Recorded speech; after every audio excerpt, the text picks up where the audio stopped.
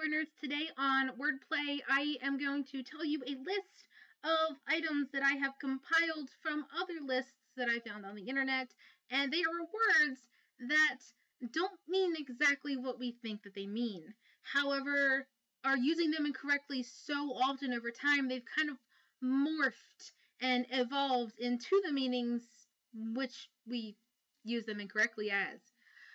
Oh, that's a mouthful.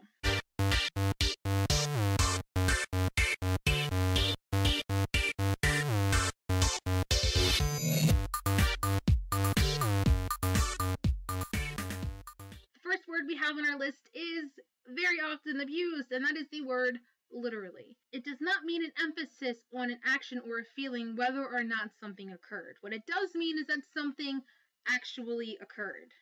So you didn't literally drink a million Red Bulls because you would be dead. Next on the list is the word tragedy. Now this does not mean a tragic event or catastrophe. This actually means a mockery or a parody. So the Scream movie franchise is a travesty.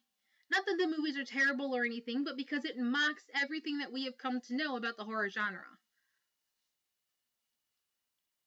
Although the last few movies in that franchise were pretty terrible. Next is the word ironic. It does not mean a funny coincidence. It means exact opposite of what you expect to happen. It's not ironic if it rains on your wedding day, but it is ironic if it snows on your wedding day in the middle of July. Next, we have the word irregardless.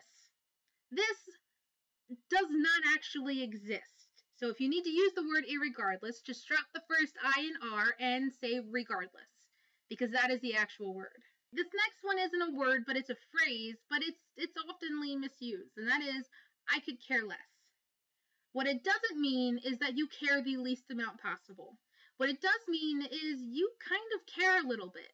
The correct phrase to use, like 99% of the time, the incorrect phrase is used, is I couldn't care less.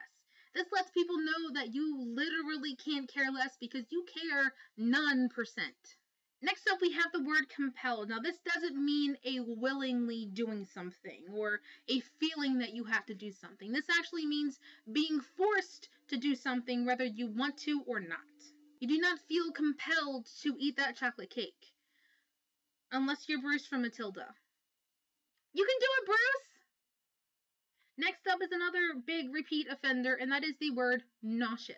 It does not mean you feel sick. It does mean to cause nausea. So the phrase, I'm nauseous, is actually incorrect.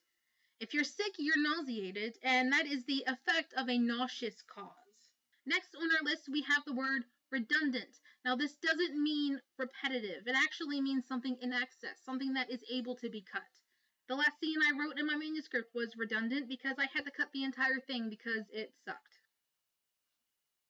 Now, this next one actually kind of shocked me a little bit when I read it, and that is the word terrific.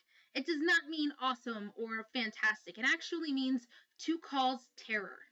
So all of those times that I sarcastically used the word terrific, I was kind of right. Flat tire on the side of the highway. Terrific. And last but not least is the word ultimate. What this doesn't mean is the greatest thing of all time. What it does mean is the last item on a list.